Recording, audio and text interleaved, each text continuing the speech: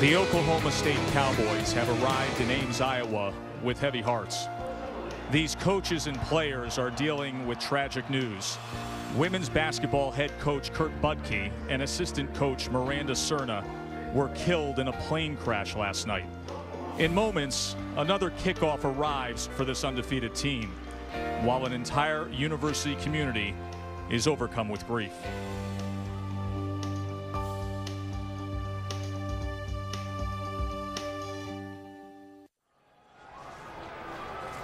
And with that, we welcome you to Jack Trice Stadium here in Ames, Iowa. Tonight, Iowa State hosts the second-ranked 10-0 Oklahoma State Cowboys. Good evening, I'm Joe Tessitore, and I welcome you to Ames, Iowa, where early this morning the news started to circulate among those in the traveling party with the Oklahoma State football team. And once again, this athletic family, this close-knit university community, has to deal with unthinkable horrors. 10 years ago, 10 members of the basketball program lost their lives in a plane crash. Last night, 2 more members of this athletic family lost their lives. Women's basketball head coach Kurt Budke and assistant coach Miranda Cerna were killed when a single-engine plane they were traveling in crashed in Arkansas. 2 others not affiliated with the university, including the pilot, died. Budke had turned the women's basketball program into winners after taking over in '07. Miranda Cerna was a veteran coach. She was a valued part of this Oklahoma State family. I'm now joined by my partner, Rod Gilmore. Rod, there's been a lot of reflection today. University president said it is beyond words. Well, this football team was somber this morning, devastated, and just really grieving. And, you know, people forget how close this coaching staff with the football team was to Coach Budke and Coach Cerna, and how these players were close to the women's basketball players as well. They're all hurting right now. But you can't forget also that this team had tragedy earlier this season. Assistant coach Glenn Spencer lost his wife before the Texas A&M game, and this team was devastated then, but they found a way to bounce back and rally, and to have to deal with something else new is just really, really tragic. As for how the players and coaches are dealing with this, we say hello to Samantha Steele. Guys, the Oklahoma State coaching staff elected not to wake up the players this morning with the news of this tragic plane crash, but by the time they got to breakfast, the majority of the team already knew. They sat in silence and watched the press conference on SportsCenter where their university president addressed the audience. And guys, Coach Gundy explained to them what happened and also told them that he didn't want them to use something of this magnitude to motivate them for something as relatively insignificant as a football game. He said, this is life and death, and this is just football, guys. Put this into perspective, the city of Stillwater is a small town, only about 49,000 people. The stadium itself seats 60,000, so this entire community revolves around this university and this athletic program, and they are surely reeling tonight. And within the past few minutes, a moment of silence was observed. We now observe a moment of silence in recognition of Oklahoma State's and our great loss.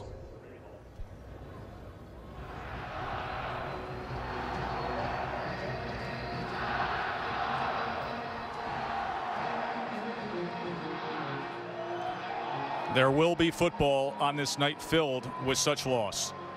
The second-ranked Cowboys will play on. Kickoff when we return. Oklahoma State plays on while grieving, ranked second in the BCS standings, and Rod controlling their own destiny to play for the national championship. 10-0 for the first time in history, but 2 more wins and they get a shot at the big prize. 2 games away, heavily favored tonight in a game they're supposed to dominate, and then they get a break for a week or so before they take on Oklahoma in Bedlam. Let's talk about the formula for success for Oklahoma State, because it's pretty simple. They score 51 points a game, and they do so with perhaps the most dynamic duo in the game. And probably the most exciting offense in college football. And you're right, it begins with Brandon Wheedon and Justin Blackmon, perhaps the best combination out there in throwing and catching. Wheedon, what a great season he's having. He's become a Heisman front runner in the last week or so. 31 touchdown passes, completing 73% of his passes, and that man is the most dynamic wide receiver receiver in college football. He'll be a top 8 pick in the spring draft for the NFL. Has 93 catches, 14 touchdowns already, and he is all sorts of special. Oklahoma State won the toss, deferred. Iowa State will receive.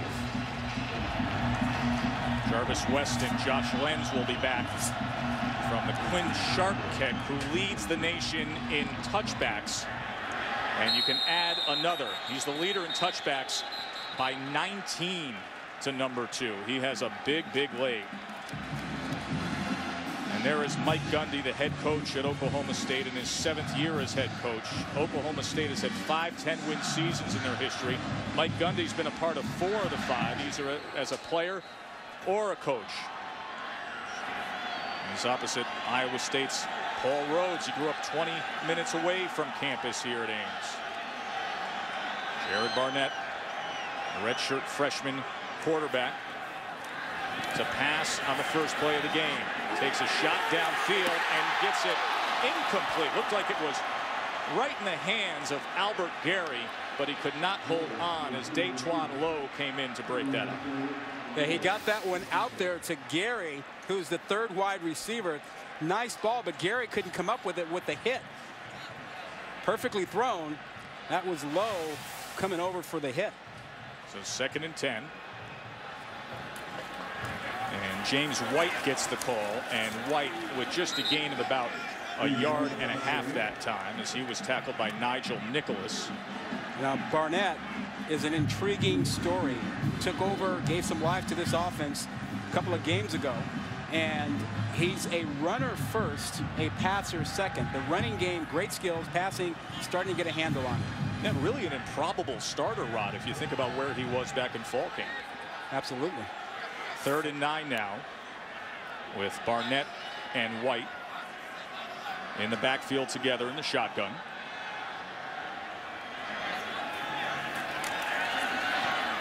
Across the middle, and it looks like that's going to be just short of the line to make as Albert Gary tried to stretch out. But that mark looks just short of the 30. It was Markel Martin with the tackle on 3rd down. Good strategy by Oklahoma State's defense. Bring the pressure, force Barnett to get rid of the ball quickly, and then just make a sound tackle before the 1st down marker. So Kirby Vanderkamp, with the 2nd best punting average in the Big 12, comes on to boot it away, and Josh Cooper is deep for the Pokes. And he calls for the fair catch at the 25. So Brandon Wheedon, who needs just 150 yards to become the all-time leader in Oklahoma State history. He's had himself a sensational senior year. Comes out with those 31 passing touchdowns among his gaudy stats. Yeah, but check out what he's done on the road. He is not intimidated playing in front of a hostile crowd. There's a lot of guys that would consider that a college career. No doubt. 10-0 on the road. Joseph Randall, and Randall scoots ahead and fights his way spinning out to the 28, where he was tackled by Stephen Rumpelhelmer. Now, you know the story about Wheedon being a professional baseball player for 5 years. I wonder if that helped him deal with being on the road, not being intimidated after all those bus rides. It was the Yankees' 1st draft pick in their 2002 draft. In fact, George Steinbrenner himself called when he was drafted. 2nd and 7 now for Wheedon. Look at the time he has, and that was low, intended for his star receiver, Justin Blackmon.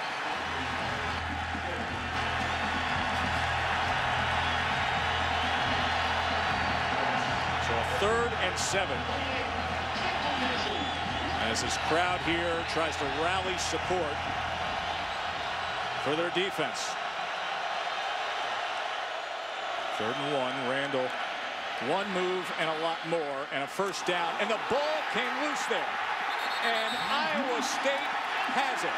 That was Jake Latimer, who was quick to jump on it.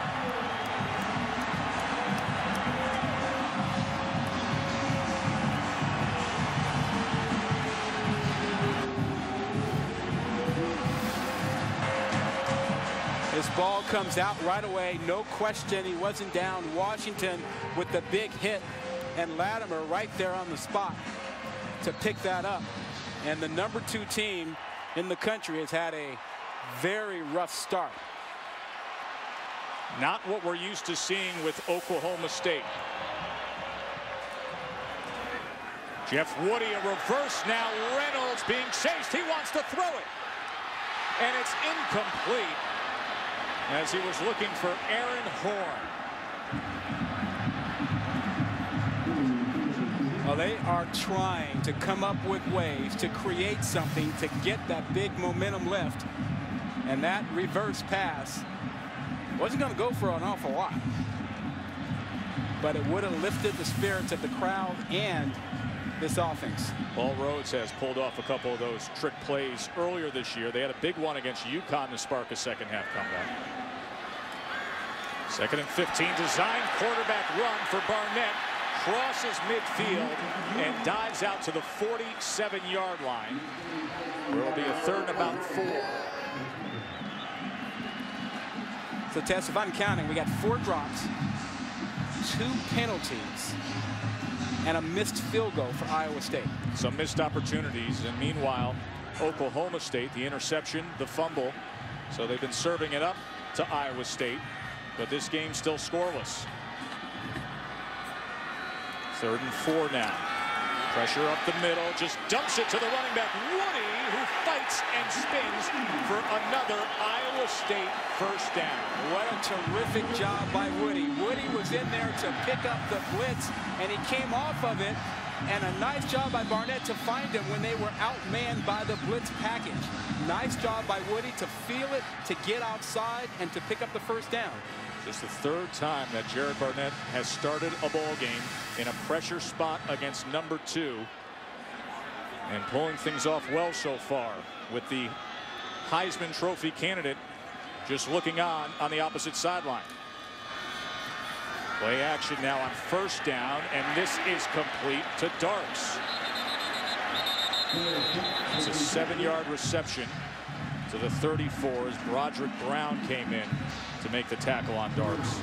Well, you see Iowa State dominating time of possession, 27 plays. That is a great way to play defense against the Oklahoma State offense. Exactly. Don't have him on the field. Another 1st down with more hard running from the 235-pound sophomore Jeff Woody. Well, the plan is a good plan. You know, they're throwing the short passes they can. They're changing tempo. They're running the quarterback. Oh, this is going to be a pick 6. How about it, Sean Lewis?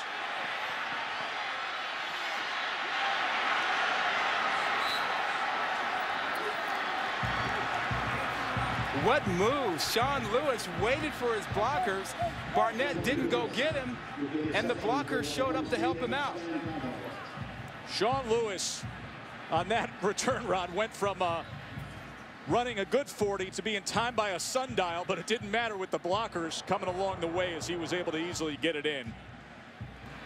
So the first score of the night, not from the arm of Brandon Wheedon, but the defense of Oklahoma State.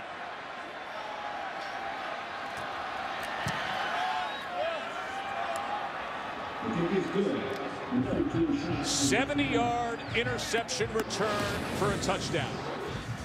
The Big 12 Freshman of the Year a year ago gets the Cowboys going.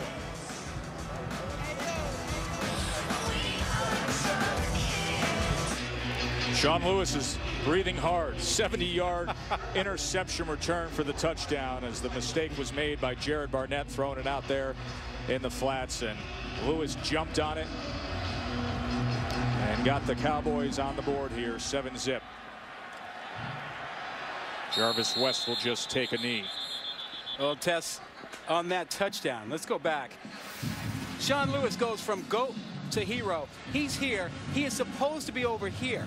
They have 3 receivers uncovered. He's coming over late, and he never stops. He just looks up and goes, and Barnett never saw him. Thought he had an easy play out there, kind of lazily puts the ball out, sort of the way Lewis lazily went down the field. You thought he was in. I thought he was going to get caught there. He starts jogging the last 40 yards there, but there was nobody but the one player with a slew of Cowboys ready to lead the way into the end zone. Well, that defense has gotten by all year long on turnovers, even though they give up plenty of yards, and one of them here puts them on the board. So Barnett back to business, and he finds Horn once again over the middle. A gain of 4.5 that time, tackled by Alex Elkins. How does Iowa State respond emotionally? They control the first quarter, and all of a sudden they're down by 7.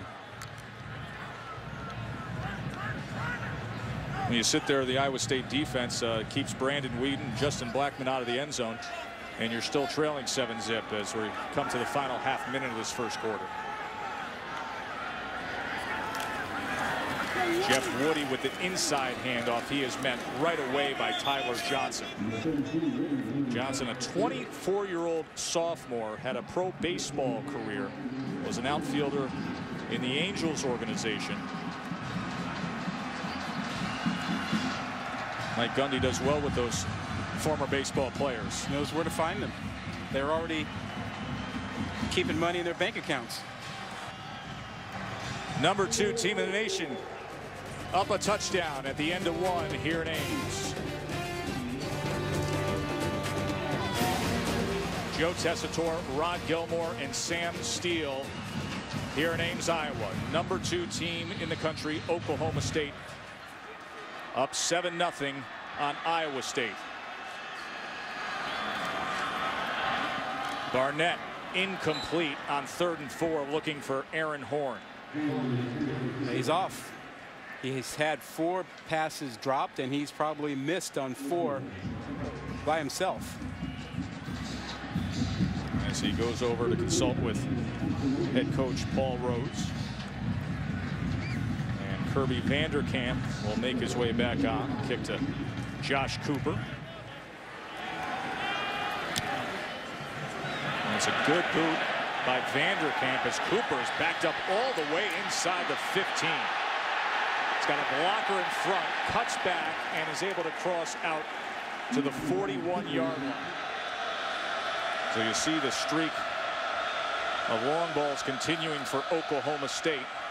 Wheedon now, and now maybe he has found his groove as Tracy Moore streaks inside the 35. You know what happens with this offense? It begins with Blackmon, and they check to see how you play Blackmon out there. And if you're doubling him, then they go elsewhere, and they really stress your linebackers and safeties. And quickly now they go with the screen to Chelf, and Chelf has it inside the 30 to the 28-yard line. He was tackled by Jake Knott. And quickly Oklahoma State right over the ball, wasting no time at all here. The screen again, and a first down by Chelf again. Well, those screens are designed to stress the outside linebackers and safeties, to make them play out of the box so that Oklahoma State can turn around and run inside. They stress you out that way by making you decide, are you going to play pass first or run first? Wally Burnham, the defensive coordinator, barely has time to look at his play sheet. Here's Wheedon. And this time it's Cooper crossing. And Cooper gets it to the 16-yard line. All of a sudden, Oklahoma State's offense just wakes up when they were pinned deep. That big play to Chelf, and Wheedon, it's like he was hungry. Yeah. And somebody was serving a meal, and he just wants to eat it now. Just wants to get after it and get this offense going. It wasn't on the field in the first quarter very much. Now here's the screen to Blackmon. Blackmon makes one move, then the stiff arm, but a gain of just 3 yards. A.J. Klein came up with the tackle on the All-American receiver.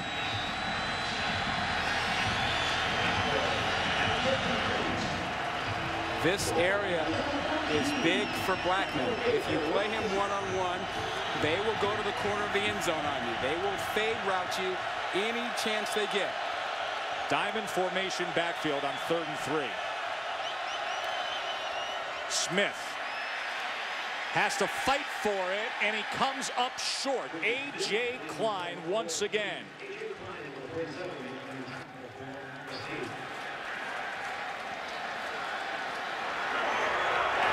So a 4th and 1.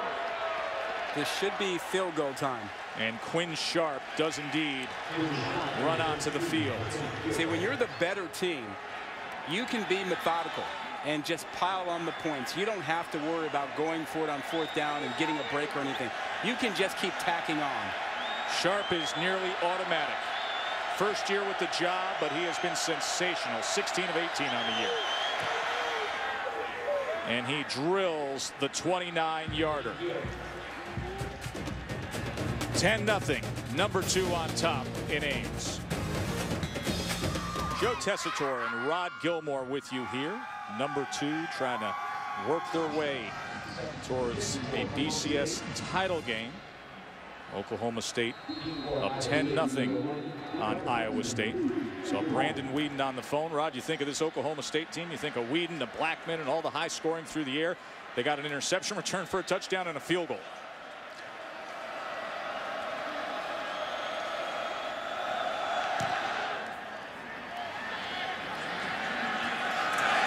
Jarvis West with the return. And West able to get it out to the 27-yard line. Of course, the focus today with Oklahoma State, the unimaginable tragedy suffered last night when women's head basketball coach Kurt Budke and assistant coach Miranda Serna were killed in a plane crash. And Mike Gundy said, we're very sad to learn of their deaths. A tight family at OSU. Our coaches very close. We pull for each other. Said they both always had encouraging words. We're excited about our season, and our prayers go out to the families and the team. Jarvis West now with the direct snap, and West fights his way for about 2.5 yards. You know, that statement by Gundy does not necessarily reflect the way or the depth of emotions that he was feeling today, as Sam Still told us about his conveying the information to his team and how somber they all were and how they were grieving this morning at breakfast and the like. So that was a statement, but we know this has been a difficult day for him. He couldn't even find time to chat. He was so wrapped up and so emotional. Well, he said, listen, the first time I really talk about this, I want it to be with the grieving families, and you have to be able to respect that, which we do. Aaron Horn, look at the move by Aaron Horn, sidestepping the would-be tackler. That was Daytwan Lowe and Markel Martin trying to get him. Well, the last couple of weeks, Horn has really come on. He's the guy that can get you yards after the catch. Transfer from San Francisco City College, actually came over here with the backup quarterback. And White is brought down that time by Nigel Nicholas. They have to find a big play, a playmaker. Maybe it's Horn, but someone has to make a guy miss and get them a chunk of yardage. Remember, as Sam Stale told us, Josh Lenz was taken off the field. The leading receiver injured in the first quarter. 2nd and 13 now for Barnett. Quarterback draw, and he slides down at the 36-yard line. He's doing a nice job of recognizing the blitz, and when he sees it, he's able to get away from it. This is a guy who's not just going to sit there in the back pocket and wait for you to tackle him. He's going to break contain. He's going to dip up inside if he can. He's more comfortable running than throwing right now. Now facing a 3rd and 6. 3-by-1 receivers with White in the backfield.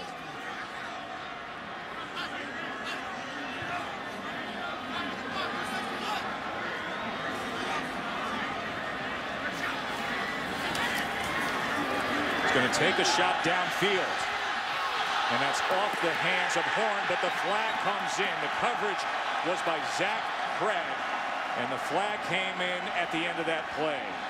Pass interference, defense, number 23, 15-yard penalty, automatic first down. Yeah, that's a good call. I was talking to referee Reggie Smith before the game about pass interference, and we went through all the possibilities, including that one when the guy does not turn his head around. That is the thing that happens all the time. It's enough to get you flagged.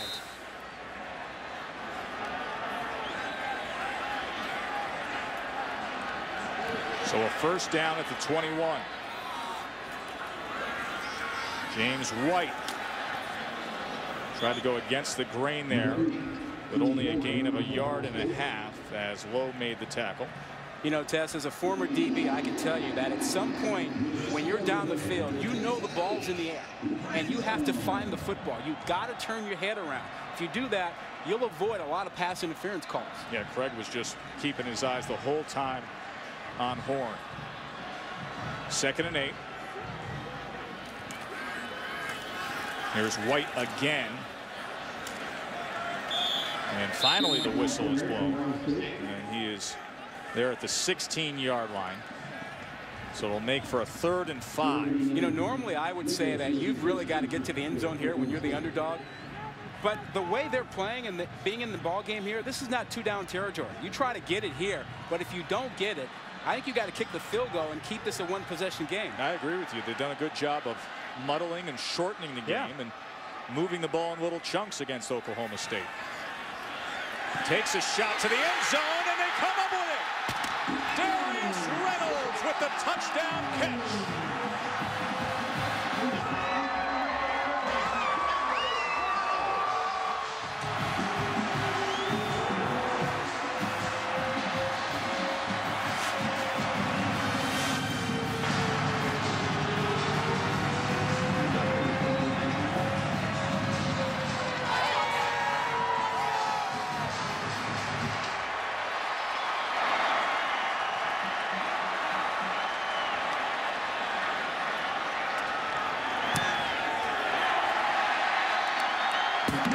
This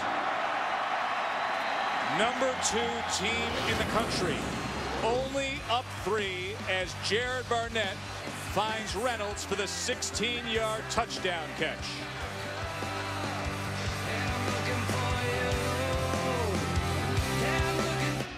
And number 2 in a fight here in the first half.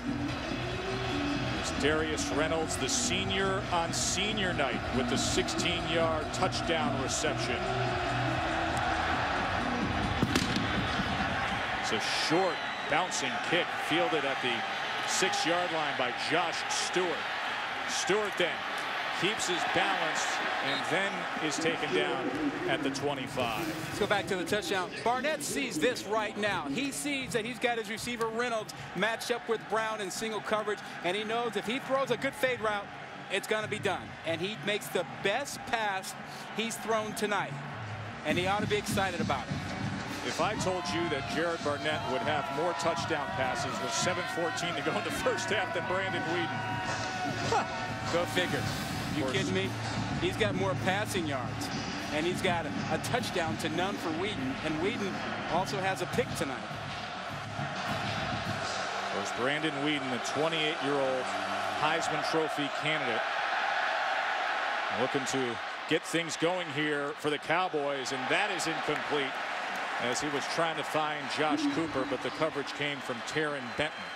A tale of a couple of quarterbacks. You want the young guy or you want the older guy? Compare this. You talk about experience and difference.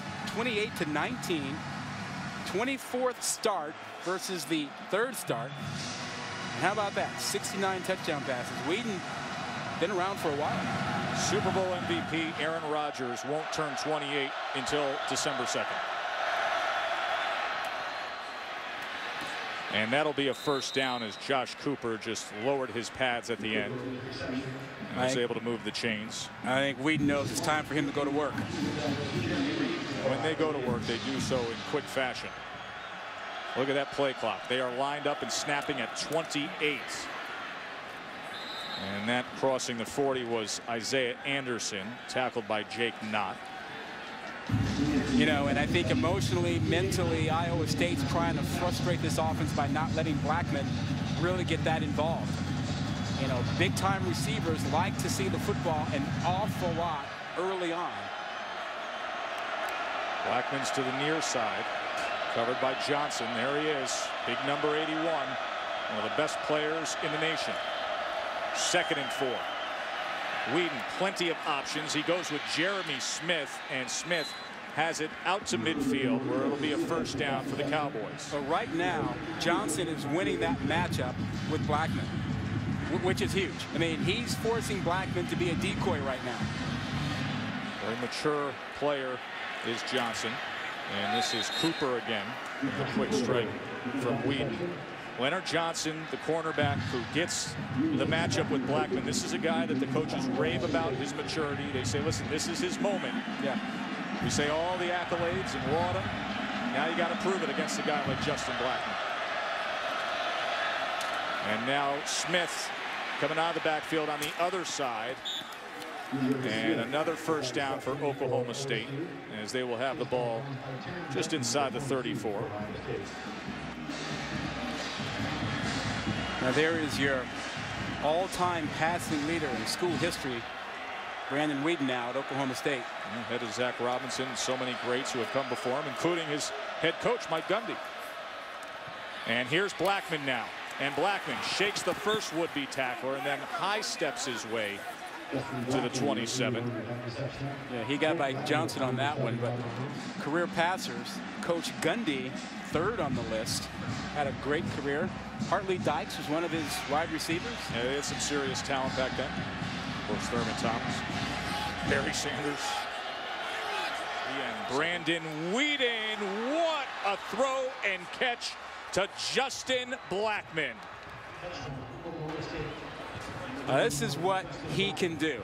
He's actually covered, well covered, but he just makes a great adjustment. The ball thrown short, he's able to go up and take it away. He was covered, but the great players make great plays no matter what. Look at this. He gets up and makes it happen. I mean, how about that moment in midair with that full stride motion? And Wheedon has now completed 13 of his last 14 passes since throwing that interception. All 8 plays on that scoring drive were passes. Brandon Wheedon hits his stride here with 5:26 to go before the half. And he finally got Blackmon involved. Blackmon had been held pretty much out of the loop of things by Johnson, but one play is all it takes to change that around. Here is Horn on the return now. And Horn cuts back to the middle and gets out just across the 25. Let's check in with Sam. Guys, up until that last play, Justin Blackmon was probably the most frustrated person on this Oklahoma State offense. Every time he came off the field, very boisterous, very demonstrative. He was the loudest, most vocal guy in the huddle right there. You almost knew they were going to come to him. Leonard Johnson, like you talked about, been getting in his face a little bit, started out giving him cushion, and then started pressing a little bit more. Started John maybe getting a little bit too overconfident there on that last play, guys. Justin Blackmon, very happy guy now. Well, Sam, you're right. I mean, that matchup is something Johnson wanted, and you know the competitor Blackmon had had enough of it and wanted to get back at him. This is a 4th and 1 with Barnett after the timeout, and they are able to pick it up with Jeff Woody.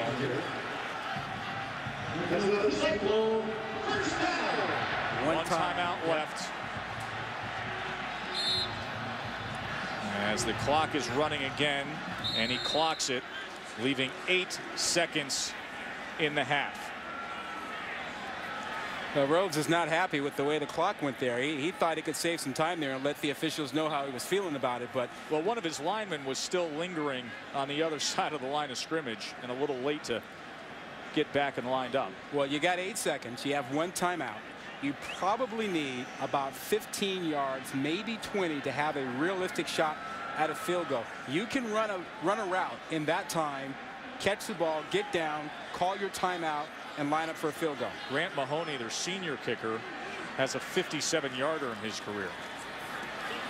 And there is the shot, but it goes incomplete, leaving now just 3 seconds as Darius Darks could not come up with a completion. I stopped counting. 5, 6 drops by the receivers tonight for Iowa State. It's been that kind of a night. Well, now it's just wind up and throw it as far as you can.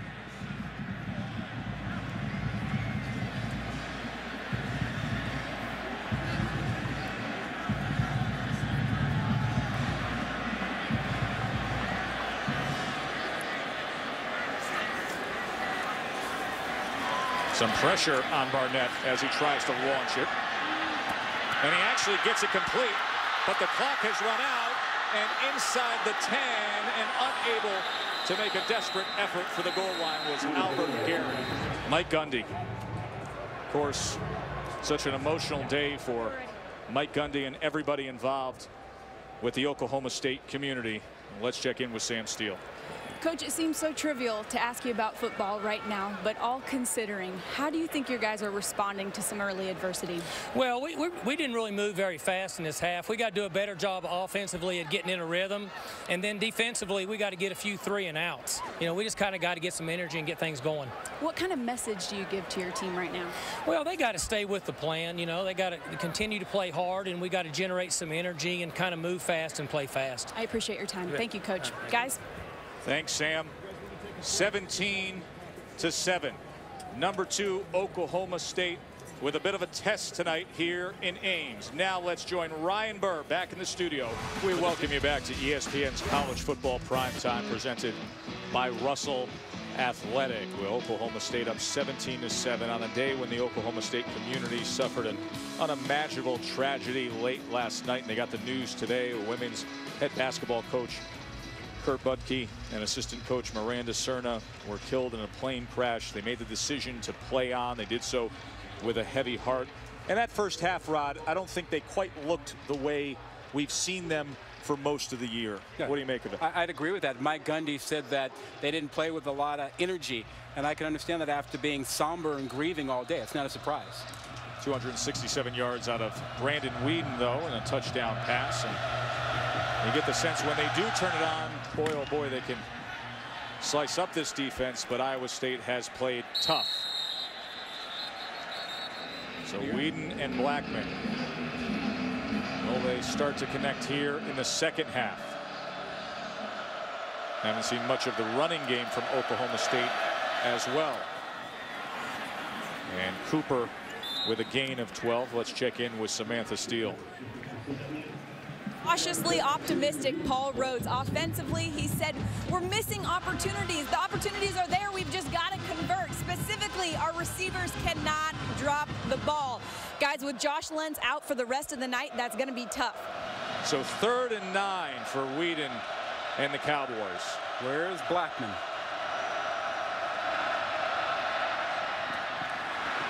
A first down is complete to Tracy Moore, and he gets it to the 42-yard line. Lots of time for Wheedon. Looked through his options and picked out Tracy Moore. Well, it's a little bit easier when 3 guys pay attention to Justin Blackmon.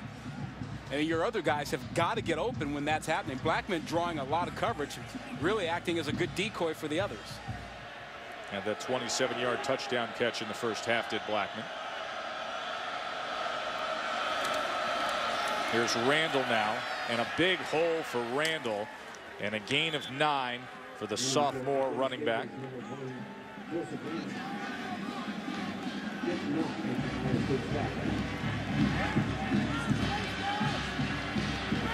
Paul Rhodes in his 3rd year at Iowa State. Gave Iowa State their first win ever against Texas. Gave them a win at Nebraska. And he'd love to give these fans a thrill here against number 2 Oklahoma State. And Randall utilizing that block in front from Nick Martinez with a run for a first down to the 30-yard line before he was tackled by A.J. Klein.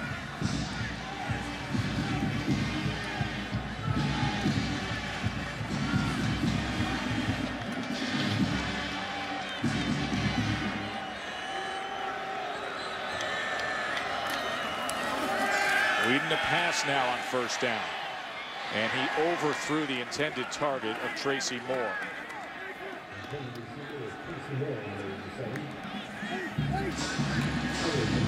Wheedon likes to look for Blackmon, but this is what's happening. Johnson playing man underneath coverage, handles him early on, and by the time Blackmon breaks free, it's too late. Wheedon had to go elsewhere. It's been the best matchup we've seen tonight. Best defender for Iowa State against one of the best players in the country.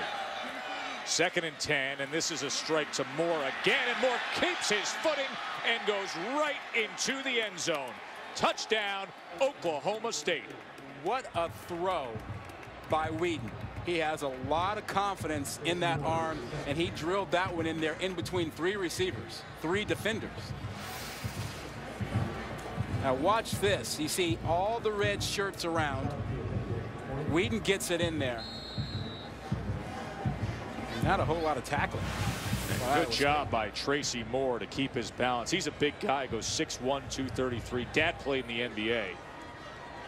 And he showed you his level of athleticism there as Oklahoma State takes the ball. Opening drive of the second half. Wheedon connects with Moore. 8 plays, 80 yards, quick strike. Joe Tessitore, Rod Gilmore, Sam Steele back here at Jack Trice Stadium. The stadium bears the name of Iowa State's first African-American student athlete. Trice died from injuries suffered in a football game at Minnesota in 1923. So this stadium opened in '75 as Cyclones Stadium. And then there was popular support to rename it to Jack Trice Stadium. That happened officially in 1997 to honor Jack Trice. Really sad reading that info, how internal injuries, which today could be handled, weren't handled in, but look at what they've done with attendance here. Fantastic. Paul Rod's very proud of that, as Coach Rhodes, of the support he's been receiving from the fans. This is Jarvis West from the 1-yard line. And Jarvis West cuts back and has a lot of green in front of him. And out to midfield, a very good return from the 5'7", 160-pound redshirt freshman. He'll give Barnett and company the shortest field they've had since that turnover in the first quarter when they didn't convert. Now they'll start at midfield. And Barnett has had stretches where he's been on the money throwing the football, but the best thing he's done is scramble and buy time. Well, his running has been the best thing that they've seen out of him all year long. Had 125 yards against Kansas, at 92 yards against Texas Tech. But tonight relying on the pass a little more, and this ball is secured by Albert Gary. Wow, nice catch by Gary, and one dangerous throw by Barnett when he got it in there. And now tempo, they're picking up the tempo. They need a score here. They need a touchdown to get back into the ball game. Heisman contender Brandon Wheedon came right down the field on the opening drive of this second half and found Tracy Moore to make the margin 17. Barnett looking downfield.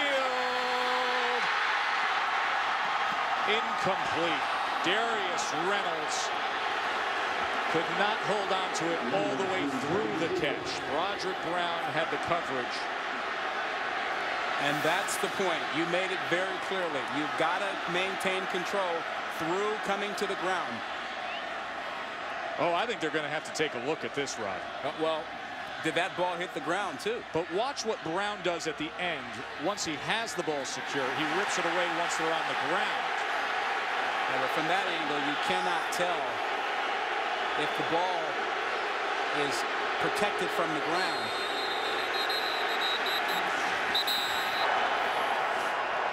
Nor was the call on the field confirmed. They're just saying it stands, which means they didn't have the video evidence.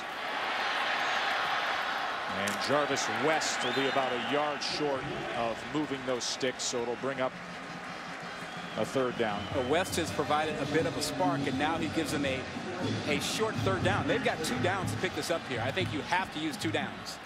And a quick snap, and they are able to pick it up with Jeff Woody. So Iowa State on the move here, a first down at the 27-yard line. This is a huge drive for Iowa State. You get a touchdown here, you answer, you keep the pressure on Oklahoma State. Brandon Wheedon looks on, the Heisman candidate, who already has a very quiet 334 and 2 touchdowns. That's tough to say, but it can happen with Oklahoma State's offense. White in motion. And they keep it with James White, and James White to the outside, and James White inside the 10. Touchdown, Cyclones!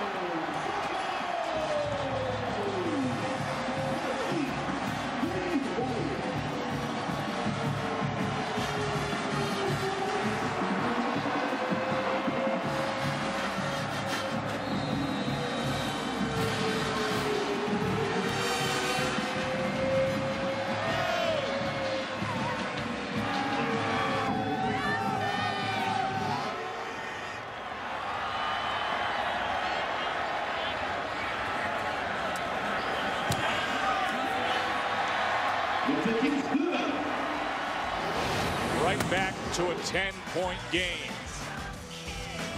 James White keeping hope alive here in Ames. Well, perhaps these last two steps towards a BCS title game aren't so easy. Iowa State just closed this margin to 10. Right play against the wrong defense. Watch the middle linebacker go out. Watch the force guy come up. That's going to create a big hole. And with that, now you've got lots of room, and good blocking down the field by the wide receivers opening up. But a great job at the point of attack, recognizing that the linebacker was flying out in pass coverage, and they were able to kick the force man outside. 6-play drive. Remember, they had that big 50-yard kickoff return that put them in prime field position, and capped by James White. And they go with the onside kick. Can you believe that?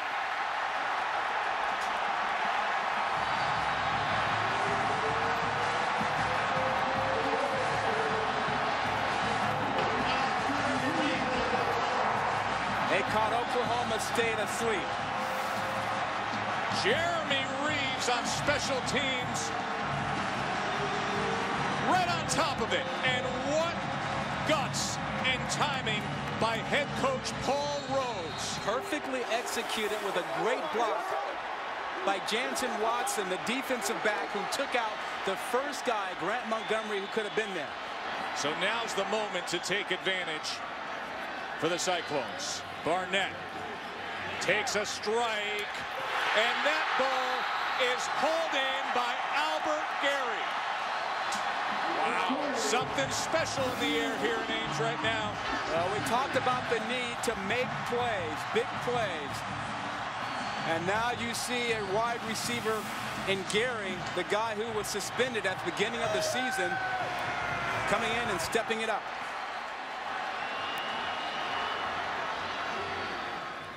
And the inside handoff this time as James White gets down to the 22-yard line. Remember, White had the 32-yard touchdown run that closed this margin to 10. You have guys who've made plays for Iowa State. Johnson just made one. Right now, you got a lot of Alabama and Oregon fans and all these other one-loss wannabe BCS title teams rooting on the Cyclones. Not Oklahoma. No, they need Oklahoma State to stay alive and then get them in Bedlam. And this will bring up a third and about 3.5 as Rashedi Jones and Ryan Robinson combined on the tackle of White. Oklahoma wants an undefeated Oklahoma State team to show up, and Oklahoma wants to beat them and then say, hey, we're the best one-loss team out there. 3rd and 4. Iowa State has had their opportunities.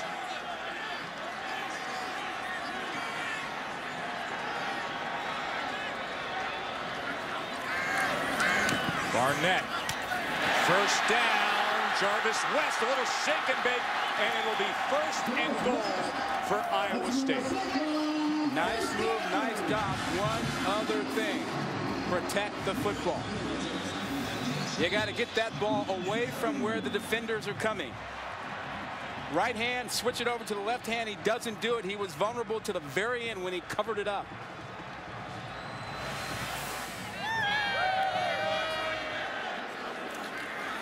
Design quarterback run.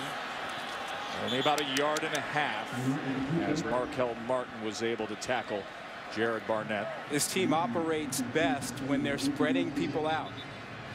And that time they didn't. I tell you, I think they'd be better off spreading out down here, creating some room for Barnett. If you're going to run him, spread it out. Don't power formation down here. Brandon Wheedon just waiting on the sidelines for his turn, hoping his defense can come up big now. Barnett batted down. It was Anthony Rogers who put his hand up there. Well, he's not the tallest quarterback, just about 6 feet, but a nice job by Rogers sliding into that window and slamming it shut. Another 3rd and goal. Well, you want Barnett to be able to move. You got to get him out of the pocket. You can't keep him back there. Expect pressure. Oklahoma State brings pressure on 3rd down. White leaves the backfield empty now. 3-by-2. Barnett to the end zone. Incomplete. Defended by Martin, as he was looking for the seldom used tight end Kurt Hammerschmidt. Yeah, fortunate it wasn't picked off. And he threw that ball right in there. Martin is right there and makes a good play on it. Martin had that thing right between the numbers and could have snuffed out any scoring opportunity. So Zach Geyer comes in on the field goal attempt. This from 24. He missed from 34 earlier. And we've got a touchdown game with major BCS title implications. That's the famed Hickory Park restaurant here in Ames, Iowa, right next to Iowa State, where the meat is smoked for up to 14 hours a night. They go through 23 pounds of meat per week. And yet somehow, Rod Gilmore, you went there and you had what? I had a fish sandwich. You're the guy. I was the guy. I'm that guy. You're the guy that you say, who would order this at this place? Meanwhile, Sam Steele put down that big banana split sundae. Oh, she had with the fish sandwich. Well, she had the brisket sandwich or something, and then the big ice cream fudge brownie or something. And I'm the fool sitting in my room working on games. We called you. we tried to wake you up. We got a good one here. And this is Josh Stewart on the return for Oklahoma State, all the way out to the 39-yard line. 3rd and 3.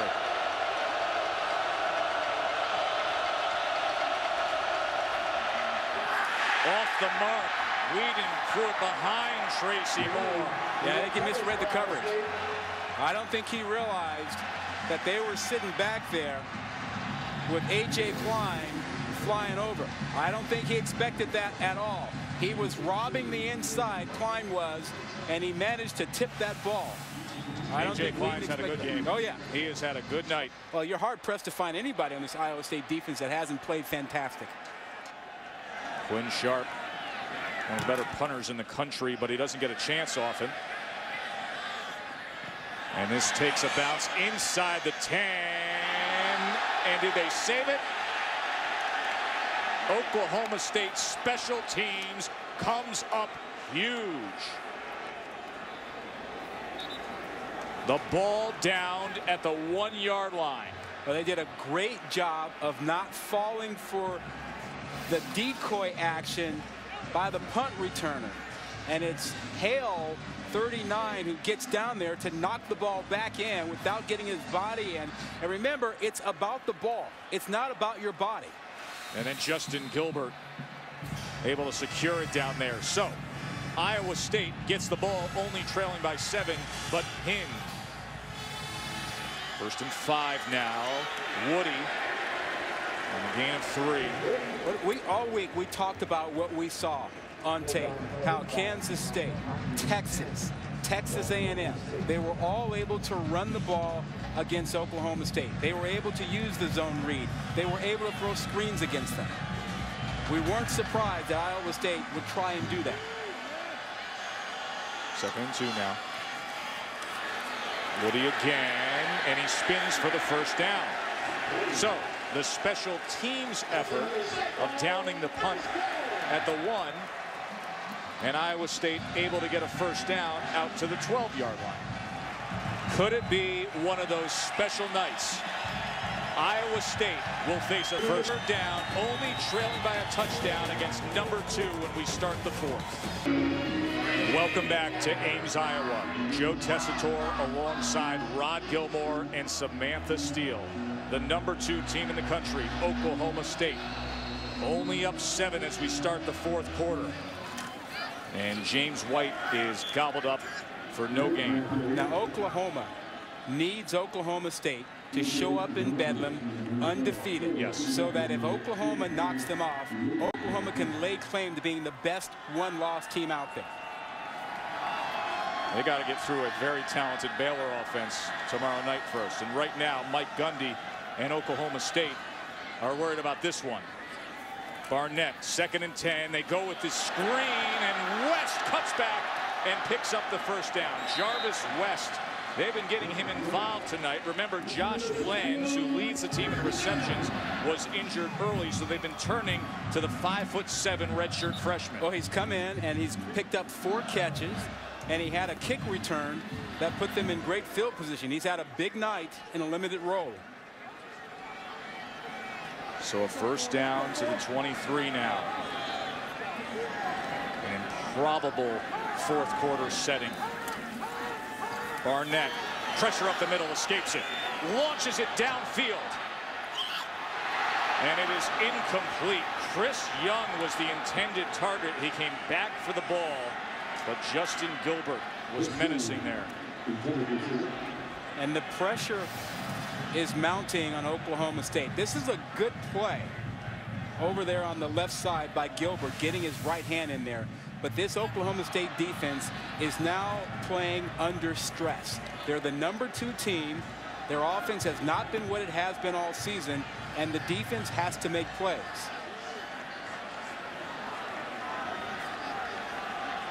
Second and 10.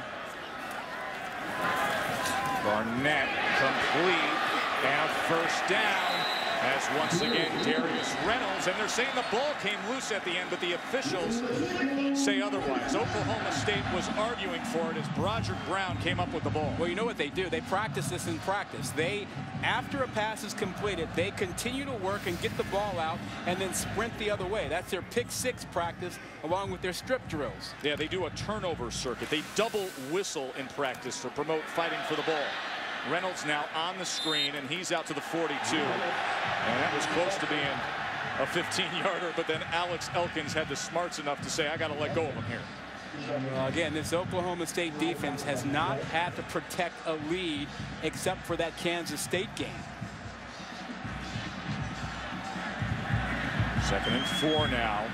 Jered Barnett, just the 3rd time he has even started in his career. A guy who was really nowhere realistically on the depth chart in fall camp.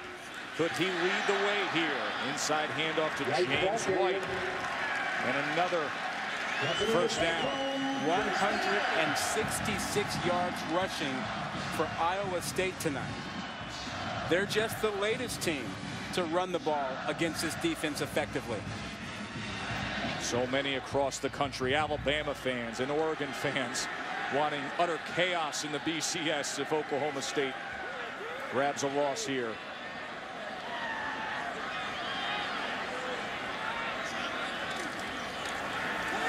Barnett complete again. Aaron Horn, and how about the confidence now in Jered Barnett, Ron? Well, you feel it in the crowd. You feel it, you sense it, you hear it. And the poise of Barnett on this first down throw, a lot of confidence in the heart of the defense. And this might be his best throw of the night.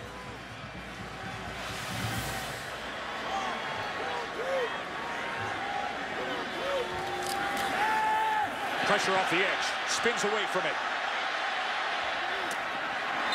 and threw it to the inside of Darius Darks. They did a good job to just get back out to the edge and avoid the sack, as Bill Young got tired of seeing Barnett stand back there and came with pressure, and might come with more of it again now. There is Bill Young, the veteran defensive coordinator. 2nd and 10. The young quarterback.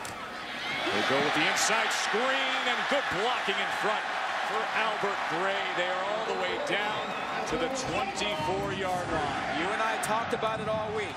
We've seen lots of teams effectively throw the screen against Oklahoma State and run the ball inside. Screen again. Good block in front again. And another first down for Iowa State.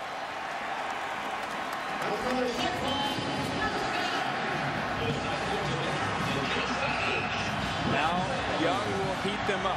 He will bring more pressure closer he gets to the goal line. 6-minute mark in this game. He keeps it himself inside the 10.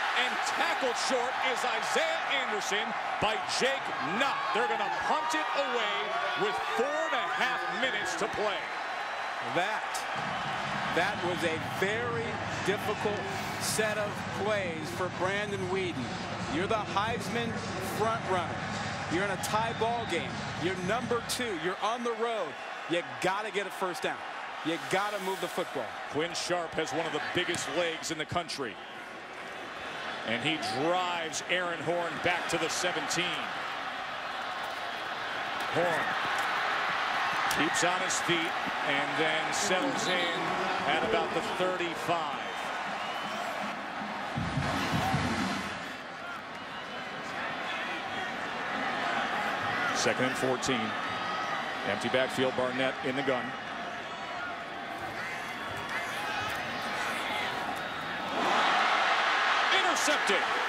Alex Elkins. Late flag comes in on that tackle.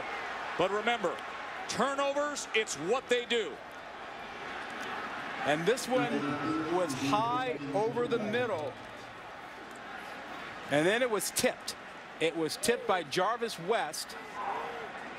He got one hand on it. Return, personal foul, horse collar tackle, offense number 75, 15-yard penalty, first down.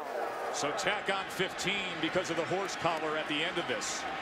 Yeah, West tipped it, Lewis tipped it, and then it was picked off by Elkins. And you see the horse collar at the end there. And now the ball just served up on a platter for Oklahoma State. They have probably the most talented place kicker in the country in Quinn Sharp to go along with the combination of Wheedon and Blackmon in this game.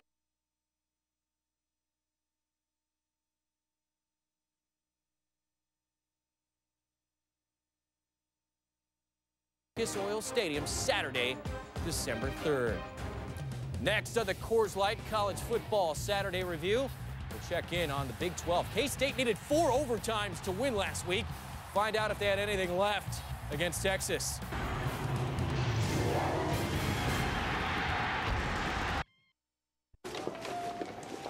Be right back.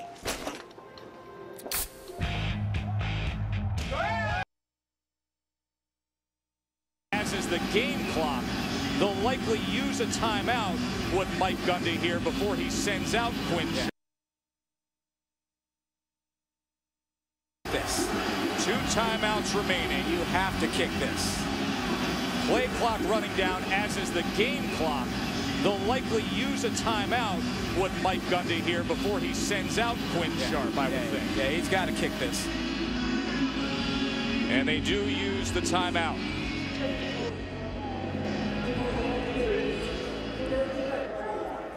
Quinn Sharp, the junior from Mansfield, Texas. Inside of 40 yards, he is 15 of 16. Don't you want to ice him a little bit here? This is for 37 timeouts. They have 3 timeouts, does Iowa State, to take the lead.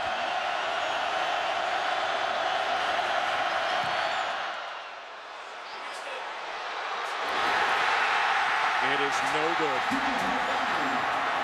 No good. Can I ask you a for question? one of the most talented kickers in the country. Remember Boise State, Nevada last year? I remember saying those same exact simple words. You got a great kicker lined up to put a top-rated team ahead late in the game. Ron, I don't know that that didn't go over the upright. Just to the outside, over the upright. Outside. So it's no good. That was so close, right over the upright.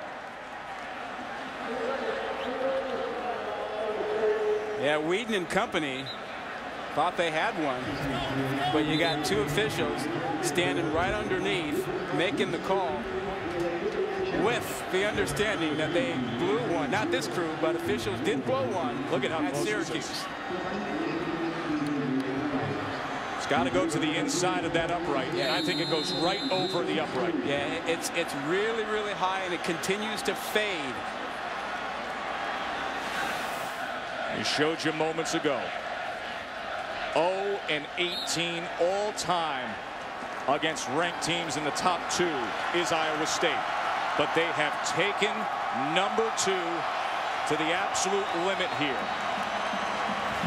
And remember, this is all on the heels of such emotion in the Oklahoma State community, suffering unimaginable tragedy with the loss of 2 members of their athletic family in a plane crash. End of regulation, tied up. Overtime when we return. 24-24, the start of overtime. They're firing themselves up as if they need any more motivation with a chance to play for the BCS title with a win tonight and then a showdown with Oklahoma. But who would have thought that Iowa State, especially defensively, Ron, could play at this level against this quality of an offense. Their defense has been superb. And people forget, they've only given up 17 points tonight. They have 24 because of the pick six. And what Johnson has done in corner, really kind of shutting down Justin Blackmon, it's just been amazing. So Iowa State on offense first with Jered Barnett, who has 351 yards. This is the running quarterback with 351 yards. Reverses field, and wide open is White. Touchdown, Cyclones!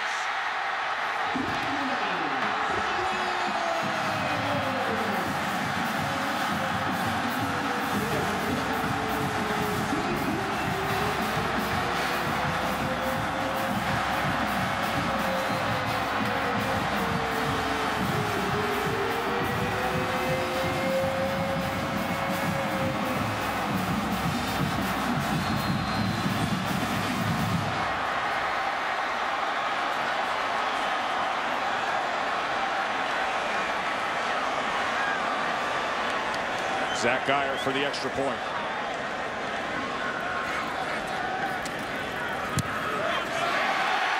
And now Oklahoma State must score 7.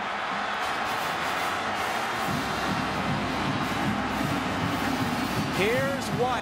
Is picking up the second guy out. The second guy out is White. He's the second receiver to the right side. Oklahoma State blows it. Nobody picks up the second receiver coming out to the right side.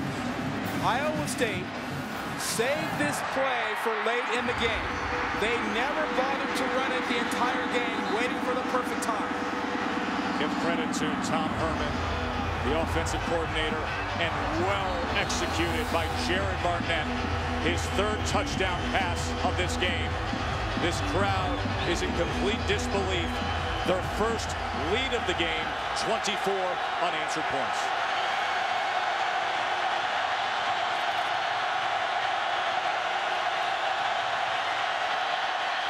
Wheedon gets it complete and a first down that time as he connects with Josh Cooper.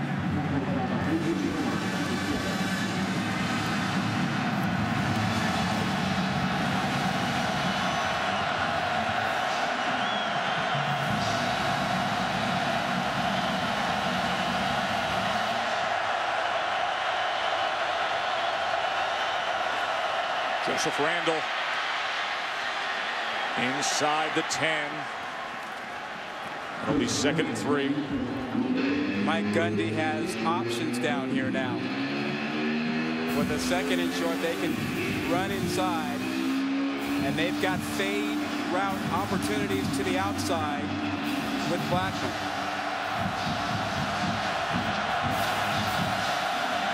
Second and calling it 4 now.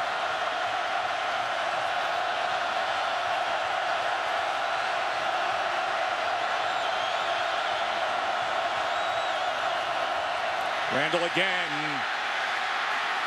It's going to be 3rd and a long one as Patrick Neal was quick to jump on Joseph Randall. Iowa State trying to strip the football out.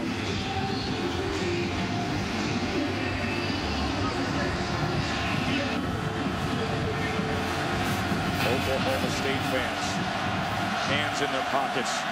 The pressure is on Wheedon. 3rd down.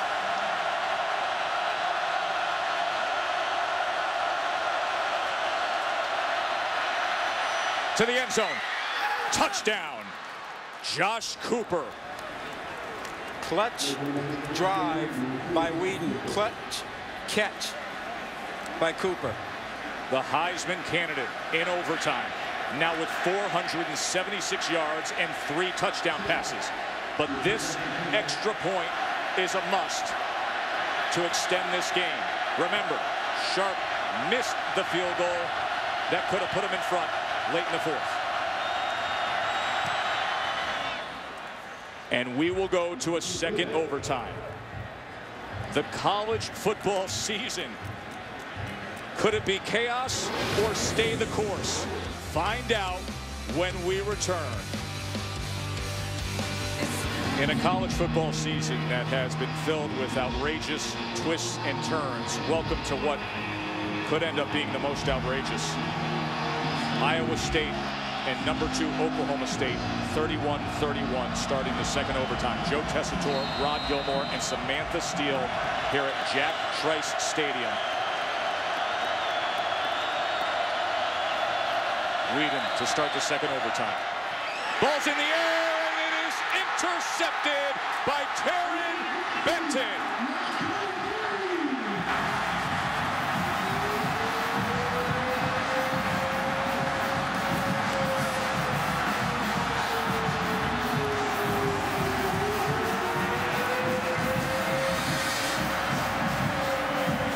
Jake Knott gets the tip. The star linebacker for Iowa State comes up with the tip, the deflection, which allows the pick by Benton. So here's the deal, folks. Iowa State, any score wins it.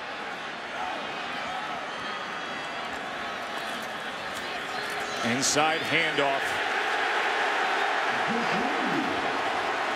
And Jeff Woody sets them up now inside the 20. Remember, Iowa State missed a field goal, a chip shot in the first quarter. Zach Geyer, replaced kicker. Will it come down to him? That's a first down run. And look at Woody all the way inside the 5. It's going to be first and goal.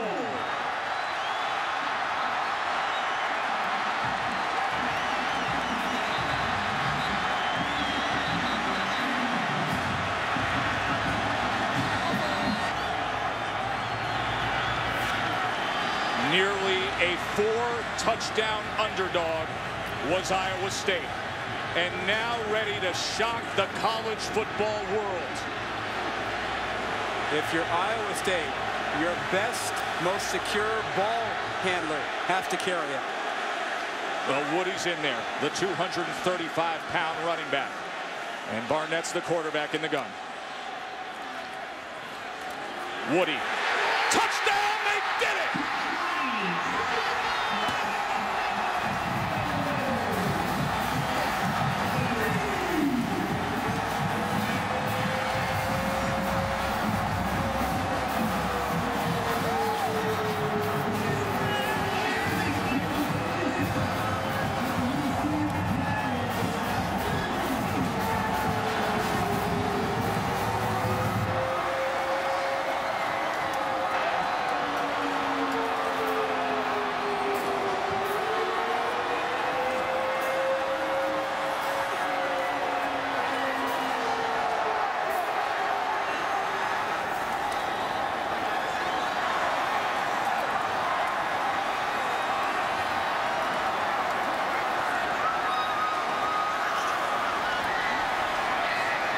I'm not sure that this field can fit all 52,000, but they're going to try.